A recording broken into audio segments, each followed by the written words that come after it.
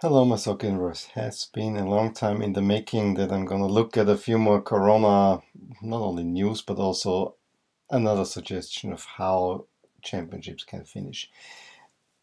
I honestly, yes, I just wanna put it out there for league after league after league, and we have one more that's league, which will probably take a little while, given my current work situation, but my hours will be reduced starting April 1st. So I think there will be a little bit more time for that.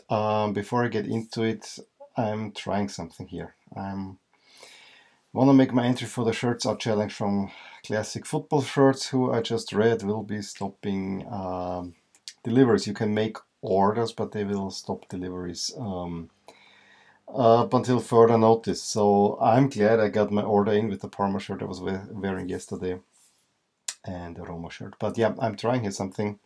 But I thought, yeah, for this video, let's pull out my three Bundesliga jerseys. I wanted to do this thing for the Premier League and for La Liga already, but now I'm doing it. Hope you like it. And there will be something special. I'm actually, if I get it done, I'm planning to kind of time-lapse video what I'm planning. Anyway, coronavirus, what can I tell you? I think the biggest news for me, the one that could have the biggest impact, is that lower leagues, I think seventh tier and below in England, voided the season. That's only a first step, but makes somewhat sense, and I have a feeling that many will follow this way, especially in Great Britain. I'm not an expert now on the situation in Great Britain. I know that they were rather slow to react to closing down the public, actually risking a few more infections, which, whatever you read, it might be a smart thing to get herd immunity, but you're also playing with people's lives. So let's see. Uh, but I think that the Premier League will probably have among all the hardest time to really finish the season. Despite everything they've been putting out last week, we're gonna finish the season no matter what. I think they already the tone is a little bit coming down. In Italy, they tried to open, especially Lazio, the training grounds. They could not go through with it just because the situation in Italy is still dire. I hear that new infections are slowing, and I still expect Serie A of all the leagues probably to be the one that's back first, for the simple reason that, there is not. If you're gonna finish it, Italy should be out of it first. They were the first ones in, and despite all the drama, and probably Italy will have a big peak. And if you look at the stats, the big peak actually means that you're through it even faster. I mean, what a horrible way to do it. But I can imagine that Serie A might finish that. And Serie A is the only league so far that has actually kind of indicated they will do a mini league thing to finish out the season. If I look at Spain, I think Spain's situation is really bad, especially around Madrid. We hear the news that all kinds of players and other sportsmen are donating money. I think that Barcelona is giving their grounds to help with the situation. On the other side, they're also cutting the salaries of all employees, which for the soccer players, for the most part, is probably fine. But for other employees, this could be tough. Maybe someone will chip in there. But I think Spain, together with the Premier League, and those are the two biggest leagues, I have a feeling that they might be the last ones to reopen. I think Germany has kind of also a mixed strategy. We'll talk about Germany soon. I think Germany might do it, especially with playing games behind closed doors. I don't know about the situation in France, but I think it's slightly better than in France, than in Spain or Italy, but still not all that great. So those are the five big leagues. Another potential block is this June 30th deadline that we've been talking before, where the contracts expire. Now, the leagues, especially Spain and Italy, are kind of campaigning, can we move this back for once, that, you know, all the players are under contract, let's say 2 weeks or 3 or even a month longer, which sounds alright overall, but I think there could be major legal implications. I think Hakim Ziyech is one that comes to mind. He's moving to Chelsea starting July 1st, probably even earning more money. I could imagine that, I'm not saying that he will decide not to fulfill his contract, but, you know, if he would say, hey, I've done everything, I gave everything for Ajax, I wanna help Chelsea, and maybe help Chelsea get into the Champions League. What do you do then? So that's a rather iffy problem. I have the feeling, yeah, I mean, you can finish the leagues, but the June 30th deadline might be a tough one. That might be a tough one to really go to. Here in Austria, things are relatively quiet. As in Germany, it is expected mid-May could be matches again. Personally, you know my stance. Since Lask is currently first, we have the main round completed, and now it's only the championship round where the top 6 play against each other, like this mini league system. To be honest, you can hand Lask at least the title. Promotion relegation, that's a little bit more tricky, I have to say. But even that, in that case, and I think Greece is the same boat, in that case, I think there could be a fair point be made. We have enough information to dish out European spots and so on. But yeah, Germany is eyeing, at least the league is publicly saying, is eyeing a mid-May restart, and most likely behind closed doors. But, you know, you have to fulfill TV contracts because it's the money. I mean, worldwide, I think this crisis could lead to that we are returning to a much different landscape economically, and I think this might also be reflected in the soccer landscape. So we have to see that. And to me, it is, now speaking again from personal experience for Lask, that they are saying we keep playing our full salaries, we have the financial backing no matter what, guaranteed until the end of the season. This is amazing. Lask was usually would have been usually one of the teams that will go down first. So that sounds good. But yeah, in Germany, they're also trying to help out. I mean, many players are reducing their salaries, but, you know, also players are kind of lining themselves up to move soon, because now is the time to get your advisors and managers in. So it's a fluid situation that we have to just monitor. But let's say if Germany can finish out the season, and really if it starts in May, honestly, with the Euros gone, Germany has 9 rounds left to play. If there are no European competitions, and I have to say, for me, television contracts aside, but I think the easiest decision for me would be to scrap European competition. There is too much uncertainty, absolutely too much uncertainty of having players from highly affected regions. I mean, Spain, Italy, and France, and Great Britain,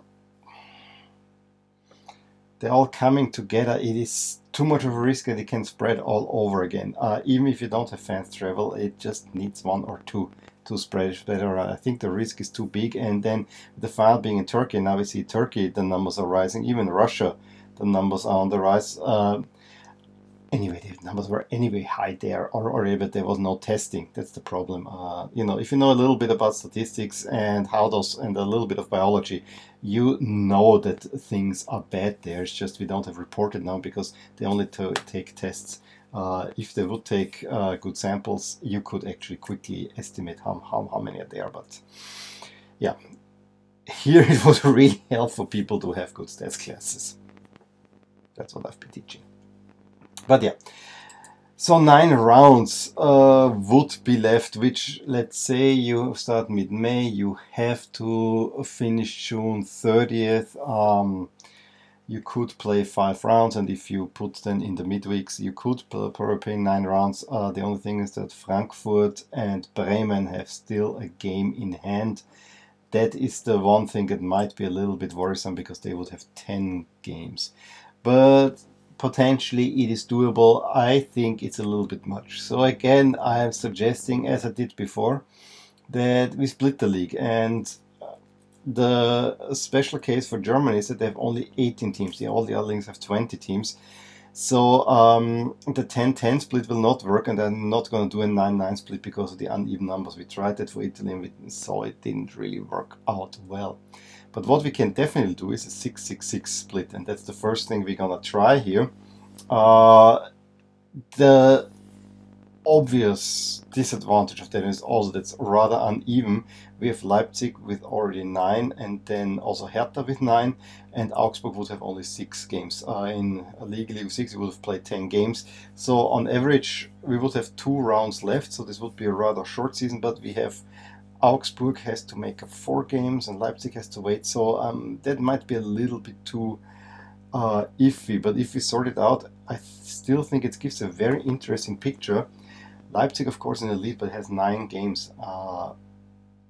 Bayern, Dortmund, and Leverkusen, all with 11 points after 7 games, and they are making a lot of points among the top 6. So that to me was the most interesting, and how Gladbach is actually, even with a game more, actually falling behind on level with Schalke. I think this is a very telling sign where things might go. Also that Bayern, Dortmund and Leverkusen still have games among the top teams, and if it was really that the 18-team league finishes, Leipzig has only 1 game left against the top 6 opponents, so that could actually be a little bit in their favor, although they're now 5 points off the lead, but it doesn't seem unsurmountable. But if it was within just the top 6, Leipzig has no chance, I would say. With having only 1 game, they can make only 15 points, and the others can easily make 2 wins there. So I think it would be between Bayern, Dortmund and Leverkusen, a team that actually is not all that much on the top in the Bundesliga. I mean, it's going in there, but at the moment only in 5th place with 8 points behind. The middle league is also interesting, that we have Freiburg here on top ahead of Wolfsburg, and Frankfurt and Hoffenheim kind of in the middle. This is a very even. I think you have Köln against Frankfurt, that's the one that's missing here. So then you would have quite even. So this middle league I actually like. And then towards the bottom we get Düsseldorf, Bremen, Paderborn, the ones we usually get. Paderborn with a game in hand, and Hertha with 9 games already played and only 12 points would honestly be on the edge there. They might just make it, because Düsseldorf needs a win and a little bit more, but this could be a sprint. Augsburg and Mainz in that scenario would look actually safe for going down. Another option is, I think, to split it in 8 and 10, and I think I would make the 8 the top 8, and then the 10 below. It's kind of fits a little bit, and then if you won it, you could say that, let's say, Hoffenheim would finish top of the B Bundesliga, and let's say Wolfsburg finish in the last European spot, that you have a playoff between Hoffenheim and Wolfsburg, kind of to make up for this discrepancy.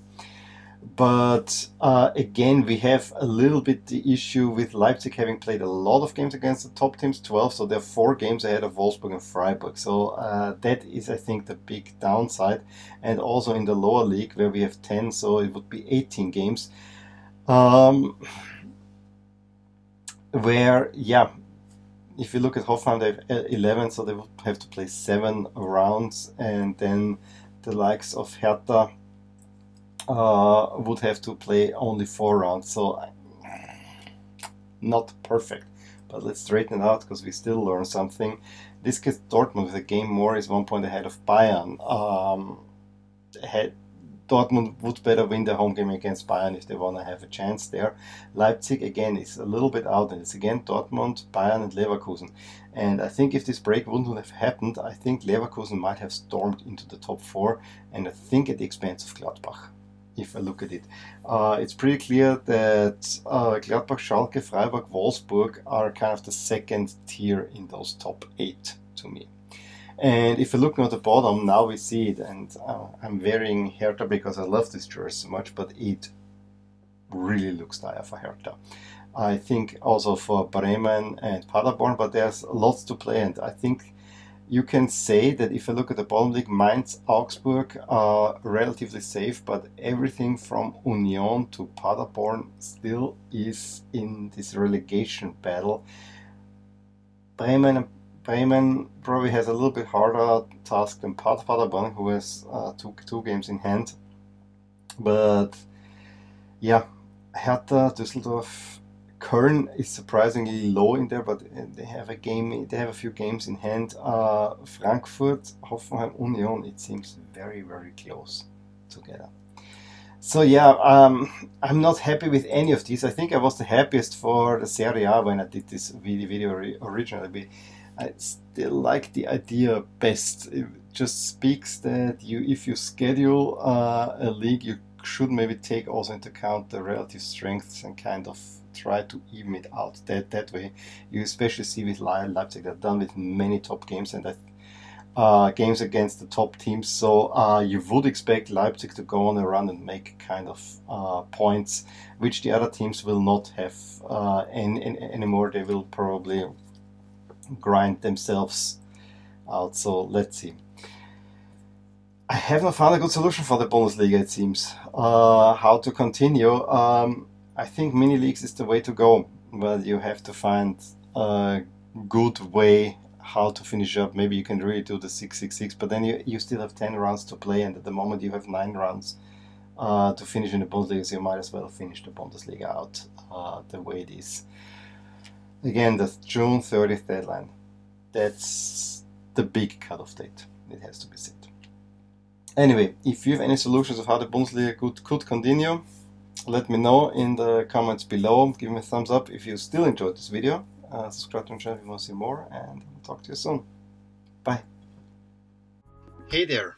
I hope you enjoyed this video, and if you did, here are some videos and playlists that would be of interest to you too. Also, please consider subscribing to my channel, as it will keep you updated with all things that are rotating in my soccer universe. With that, I wish you a wonderful day. Bye.